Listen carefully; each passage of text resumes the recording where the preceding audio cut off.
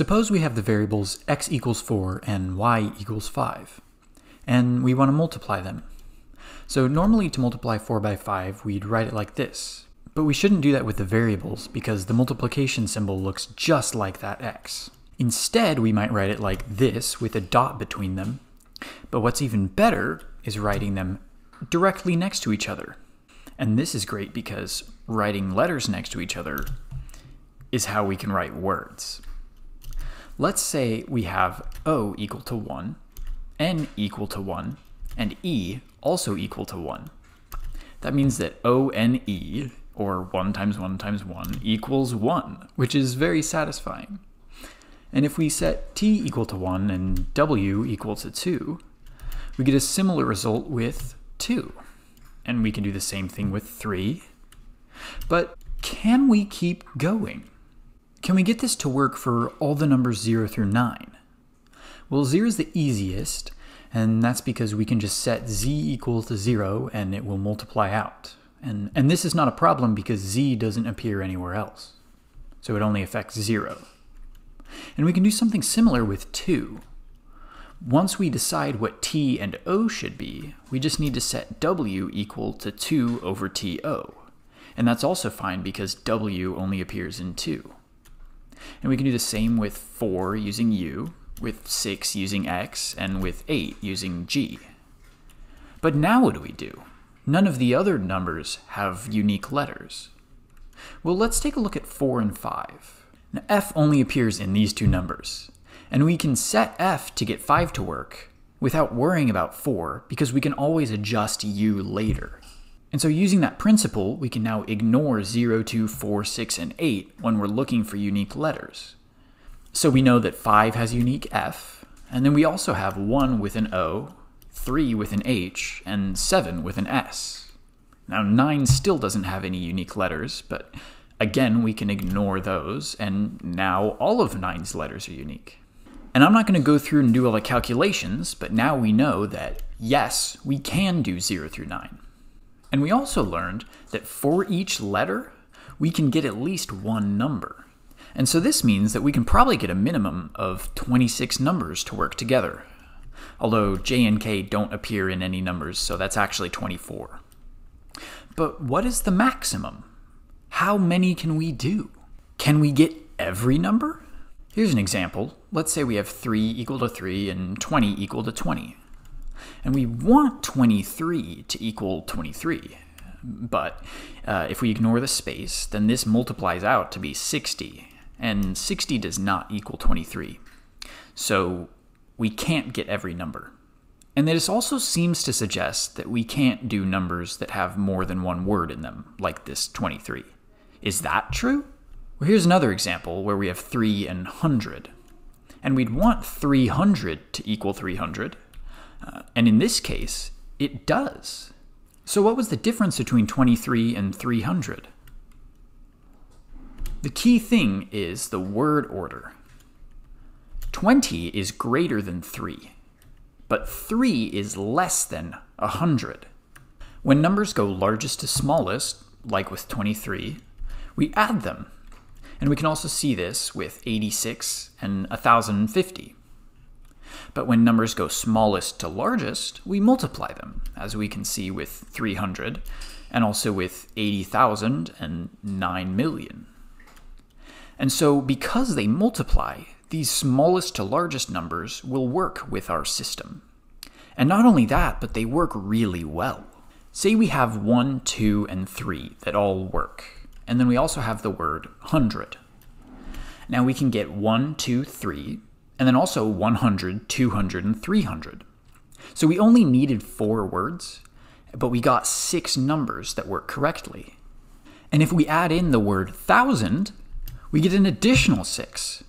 So let's use this stacking of words to try and find a maximum. And to do that, we'll look at the anatomy of a number.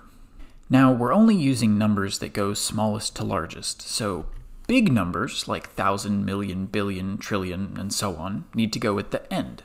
So we'll put them on the right here. And we can only use one of these. You could say something like 1,000 million, And people would understand what you mean, but it's more correct to say 1 billion. So we won't use multiple of these. And then, of course, you don't need one of these. You could just have a blank. Now, what comes before this? The numbers that are less than 1,000. And these come in 3 groups. You can have 1 to 9, or 10 to 90, or 100 to 900. And to simplify this, we'll instead write this as 1 to 9, followed by either a blank or the word 100. Now this is a lot of numbers, but we can go a step further. We don't need anything before these, but we could put the word negative. If the word negative equals -1, then any positive number that works correctly will also have a corresponding negative number that also works correctly. Essentially, this doubles the amount of numbers. So now we have this format, we can create a formula for the amount of numbers that will work correctly. So we'll start with 2, because we can choose either blank or negative. And then we'll multiply this by, we have 2s, s for single digits, and this is getting multiplied by 2 because a single digit can either be followed by blank or 100. And then we'll add to that d for double digits. This is 10 to 90. And that's not getting doubled because you could say 1000, but it would be more proper to say 1,000. So we won't count 1000. And then at the end, we multiply this by 1 plus h being huge numbers. And we're adding 1 because we could use blank. So now we have this formula. What's the maximum we can get it to?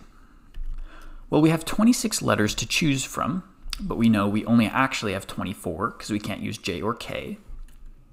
And then we also lose Z because it only appears in 0, and 0 can't combine with anything.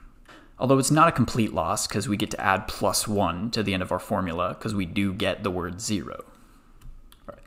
Now we need to set aside 2 more letters to get the words negative and 100 because they are very important. And so now we have 21 to allocate between our single digits, double digits, and the huge numbers. Now, which of these 3 sets should we give the highest priority? It should be the single digits because they're getting doubled. We have 2 times s.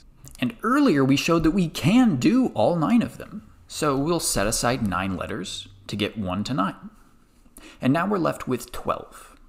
So how should we split those 12 between the double digits and the huge numbers? Well, we can say 12 equals d plus h. And then if we subtract d from both sides, we're left with 12 minus d equals h. And then we can substitute that in for the h in our formula. And we can also substitute 9 for s, since we know we'll get 9 of them, which gives us this. And then if we further simplify, we get this quadratic equation, -2d squared minus 10d plus 469. And so now we can graph this, or derive it, to find the maximum. So here's the graph of our equation, and our maximum is at -2.5, 481.5. But this doesn't really make sense. This is saying we should have -2.5 double-digit words. But we can't have half of a word, and we also can't have negative words. So the best we can truly do is just say 0, 469. Although this isn't right either, and that's because of the pesky letter y. Y only appears in the double digits. So we have to have at least 1. The best we can do is 1, 457. All right, so now we know that s equals 9, d equals 1, because we have to have 1 double digit. And then if we remember, 12 minus d is h, so 12 minus 1 is 11. So now we can plug these in. Although we should wait a second, because we can do a little better. Say that our double digit that we pick is 60.